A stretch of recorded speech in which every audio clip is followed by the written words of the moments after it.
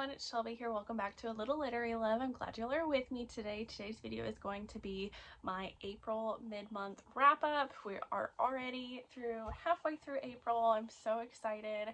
I only have 4 books to talk about. I was hoping I was going to be able to get 1 or 2 more read, but I've been picking up a little bit longer of books this month.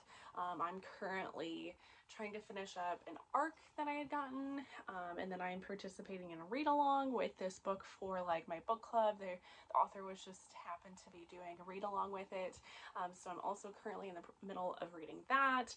So we should have a lot more books to talk about at the end of April with my wrap-up, but yeah, it's just a lot of other things have been going on. I just haven't really been reading as much as I would have liked, but I have been enjoying what I'm reading for the most part, so this should hopefully be a pretty quick and short video since, like I said, I only have the 4 books to talk about.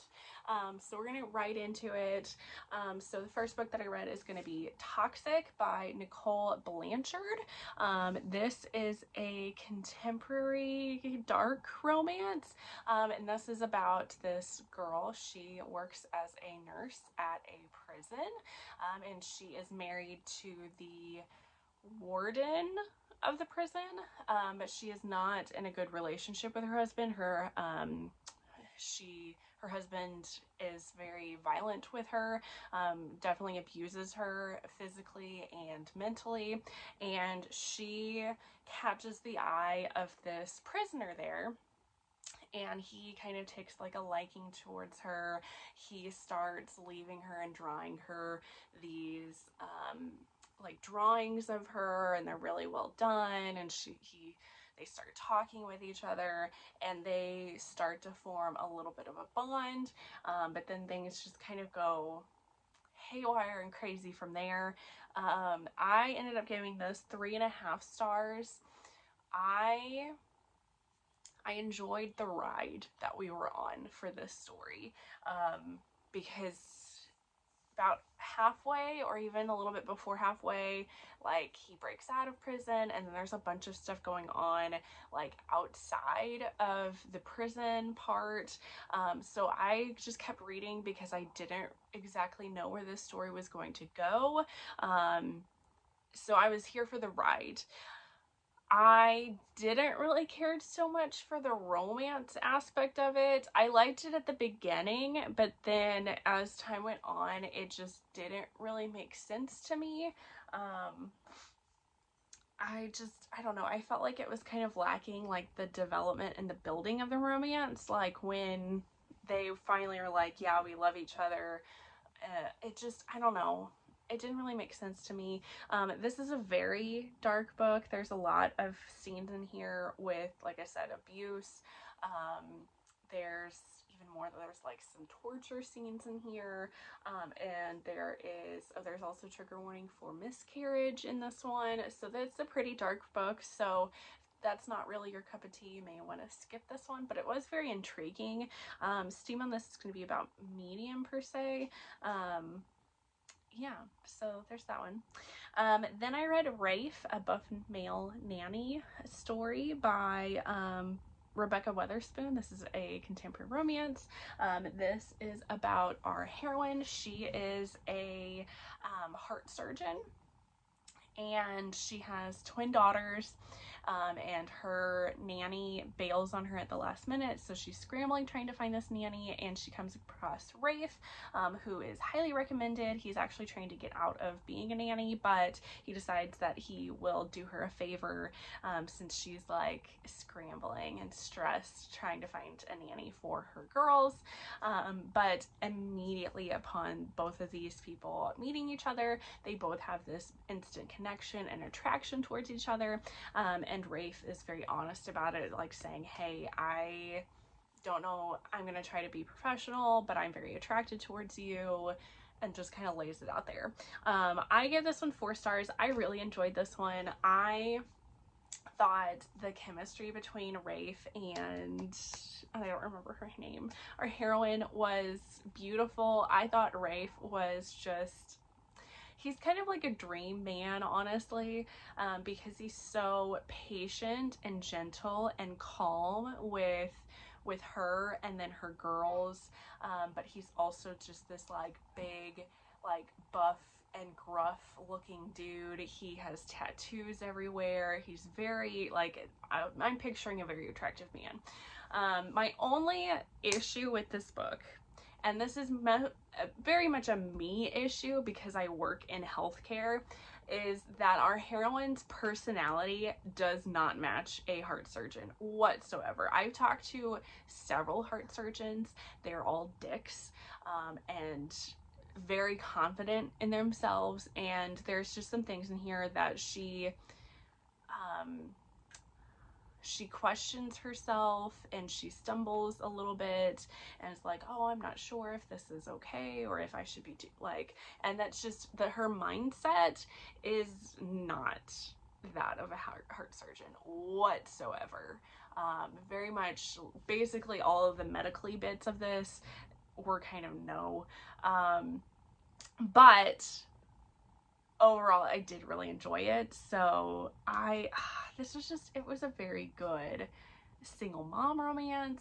It was a very good, it's an interracial couple. It was just, I don't know, it was really good. I really enjoyed it.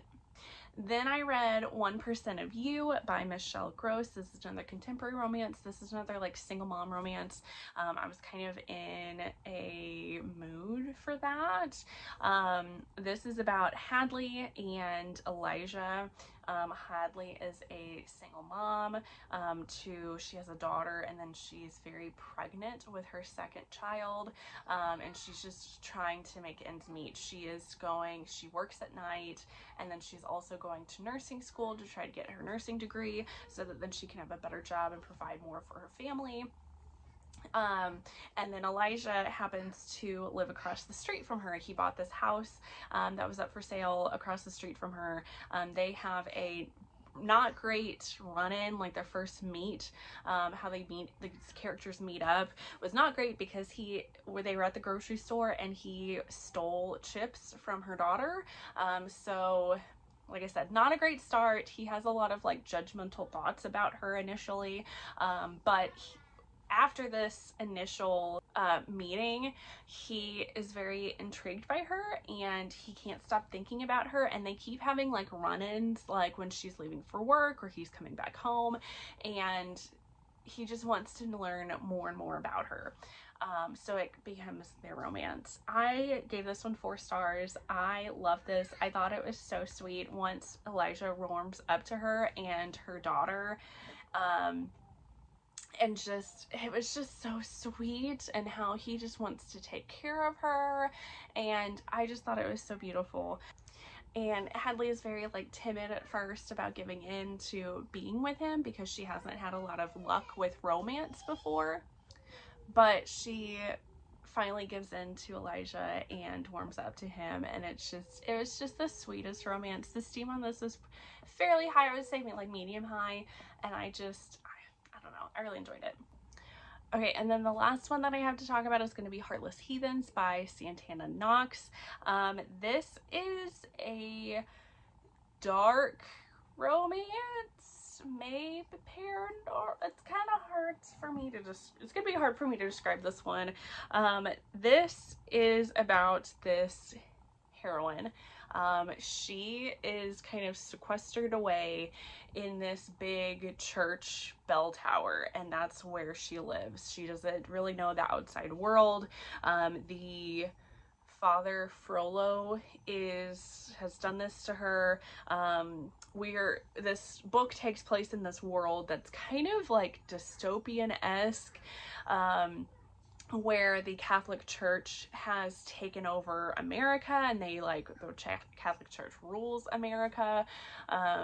So there's a lot of stuff with that. Like they're at this like almost like a college, but it is a Catholic school that everybody goes to. And then there's these 3 men go there into school to try to help take down the church, and they are part of this like satanic cult, and they end up taking this church where this girl is living at, and for themselves, and they find her there, and they decide that she is kind of this key for helping them with taking down the church, because apparently she is potentially related to this like big like founder guy of like the Satanists or something. If I'm not really describing this well, it's probably because I mostly didn't really understand what was going on through all of this. I listened to this on audio, so I don't know if that's like maybe that's part of it. That wasn't the best way to go with it. So I ended up giving this one 3 stars. I just thought this was meh.